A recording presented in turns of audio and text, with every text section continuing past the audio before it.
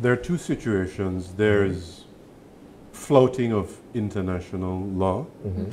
There are dozens of United Nations resolutions condemning Israel on a number of different things, including the wall that you just mentioned, advisory opinions coming out of the International Court of Justice, which are just simply ignored.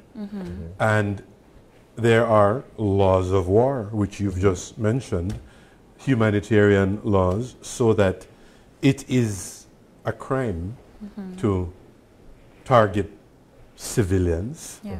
I mean, it is, I mean, I think that's the most abominable thing for them to say, well, Hamas has networks of tunnels underneath hospitals, schools, relief places, and we're going to bomb it. That is completely against the laws of war.